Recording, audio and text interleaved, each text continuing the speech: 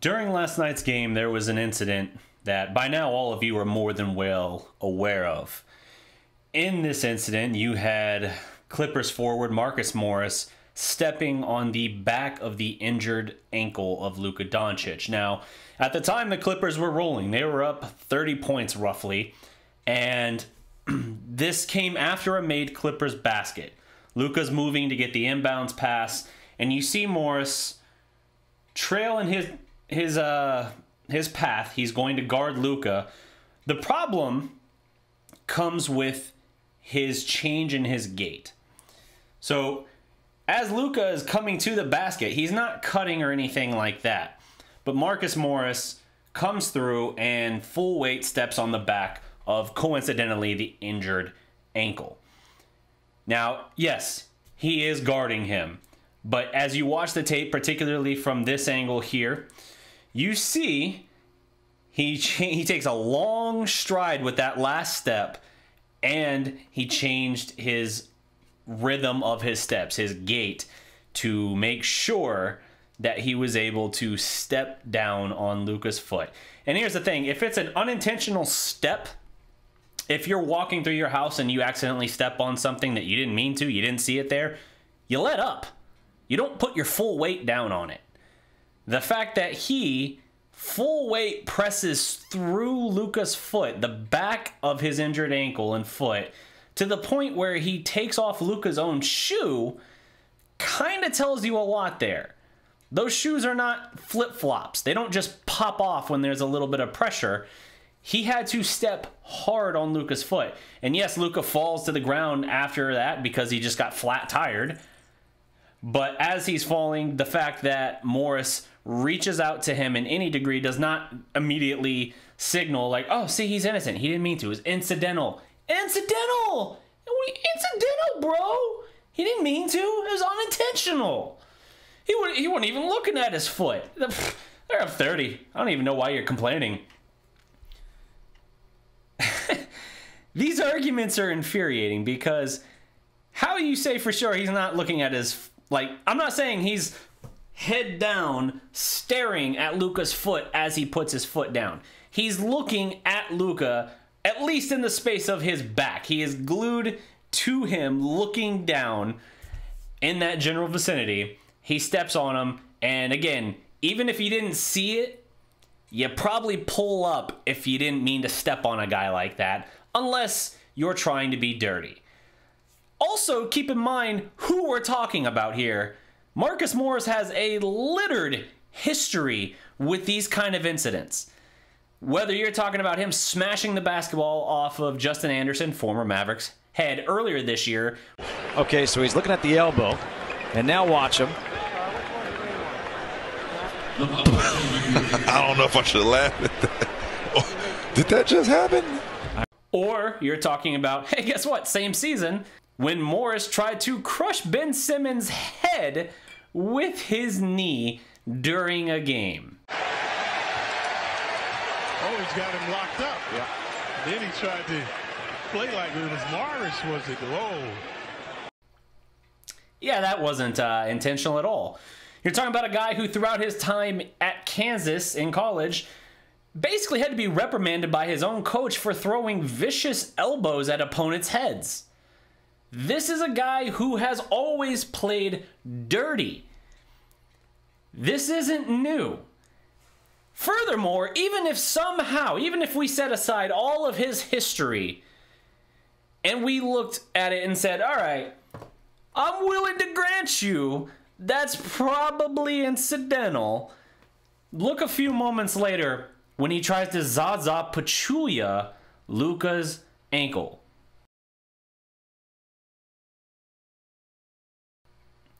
Now, Kawhi Leonard's career in San Antonio basically was brought to an end in that playoff series against the Golden State Warriors when Zaza Pachulia undercut him just like this on a three.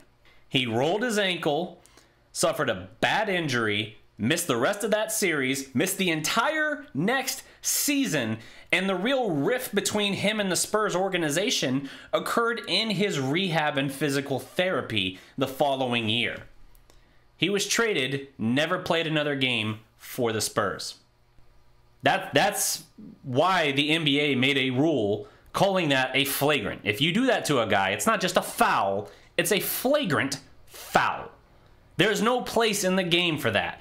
So even if you want to say him stepping on Luka in this little picture here, oh, it's incidental. He didn't mean to do that. Why would he do it anyway? He's up 30. He's already up 30. What's he gained from Luka being injured? I don't know, man. You know, the series is, at that point, still 2-2. Even if we're, you know, granting, hey, you won that game. Oh, hey, guess what? There's at least still one more game. Yeah. Yeah. And Luka has been sensational at times in this series. 42 in Game 1. 43 in Game 4. Yeah. That's probably something worth acknowledging. And before foul trouble in the second half of Game 2, he had 21 at half, ended up with, I think, 28 for the game at that point. But, yeah, it's kind of like he's been a problem for you. And he's not playing at 100%. And with KP being out, it's kind of like he's the only thing that could help Dallas with any kind of upset.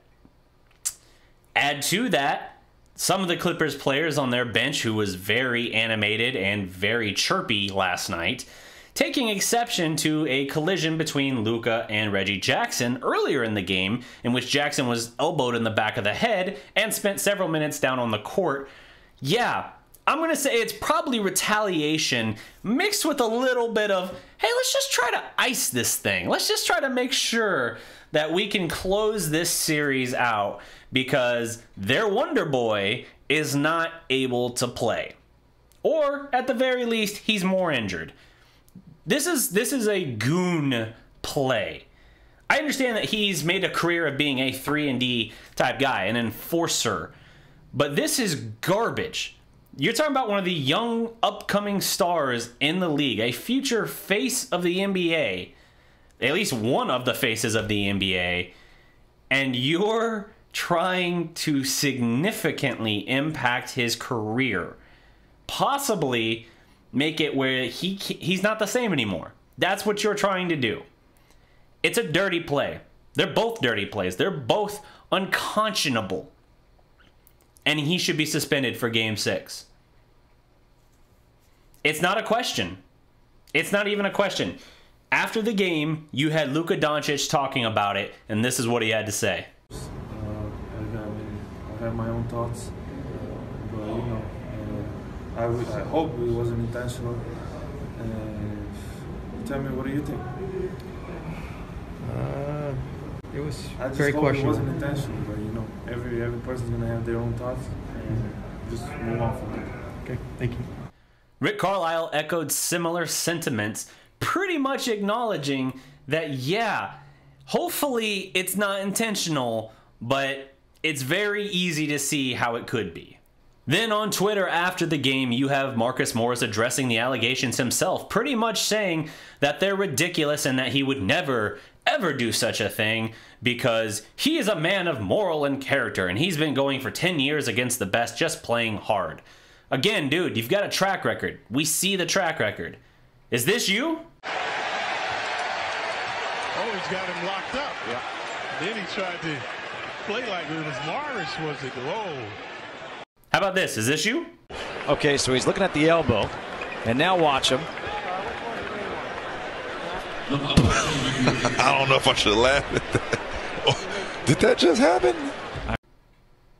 What about this? Yeah. Morals. Yeah, totally. Honestly, the fact that you do it while your team is up 30 is even more disgusting. But your non-apology, even if you deny intentionally doing it, if you're accused of something in this case, and you have the slightest bit of empathy, I guess is what I'm looking for, you probably say something to the extent of, you know, I wasn't trying to do that. It's unfortunate that that happened. I hope he's all right. I'll reach out to him. You say something along those lines, something that acknowledges that, yeah, it's unfortunate that he got hurt on the play or that he might have gotten hurt on the play. It was not my intent. I'm just playing hard. That's what you say. You don't say no. That's bullshit. I didn't hurt anybody. I'm not out here to hurt anybody. I just play hard. Your answer, your response only makes it that much clearer that, yeah, you were taking a dirty shot. The fact that you found a way, moments apart, to take not one but two reckless, dangerous shots at a star player's, any player really, but a coincidentally star player's already injured and publicly noted ankle says everything you need to know. Did he accidentally step on Trey Burke? Did he accidentally undercut Tim Hardaway Jr. on a three-point attempt? No. No. Now, this game was allowed to get out of hand by Kane Fitzgerald. They did a terrible job managing this. That's why you had plays like this. That's why you had, hell, the first Reggie Jackson incident. That was noteworthy, too. There probably should have been something done about that to, at the very least, issue warnings to both teams. That's why you then get Tim Hardaway Jr. winding up and smacking Paul George in the mouth. I'm not defending it. Not defending it at all.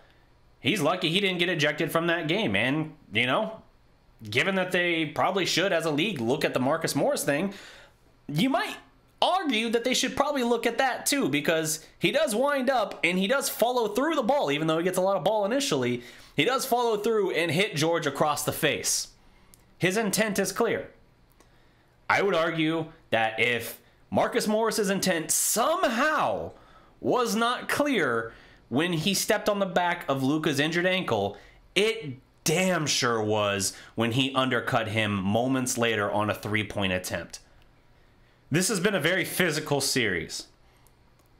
It's been very physical, largely with the Clippers being given more leash to do this. Marcus Morris, game one, in the scuffle that got KP's second technical and got him ejected, Morris hits him in the throat.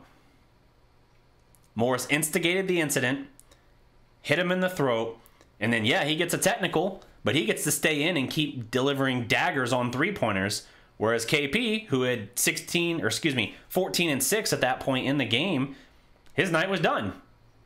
Now here we are, 3.5 games out of the series without KP, and you can't help but wonder, man, you know, if KP's knee was always going to be a problem after game 3, wouldn't it have been nice to have stolen game 1 with that? You could have instead been up 3-2 right now if you had KP. Instead, nope, their instigator, their agitator, their dirty player got away with it, and he's been getting away with it throughout the series because the worst thing anybody has slapped him with is a single technical. It's ridiculous, man. It is. But you know what? You got to hope that Luka is healthy. If you're the NBA, you have to freaking... I don't even care. Even if you're talking about whether it's Luka or not, you can't allow this kind of play to happen. It is too evident what is happening here. And if you're saying it's not what's happening here, you're a Clipper fan blinded by your own fandom, or you just are lying to yourself. There's no way that twice in the span of like 30 seconds, he finds a way to try and injure that ankle twice. You can't tell me that happens and it's a coincidence. This is from Emmanuel Achu on Twitter. An NBA basketball court is 4,700 square feet, and Marcus Morris steps directly on Luka's publicly injured left ankle. Coincidence? You tell me. It's pretty clear it's not really a coincidence. And even if you want to say, hey, maybe somehow, some way, maybe, kind of, could be. All right, then tell me how the other one is. It's not. It's either retaliation or it's trying to secure the series in Game 6 by making sure the star player is even less healthy to go against you there. But what it's damn sure not is incidental and coincidental.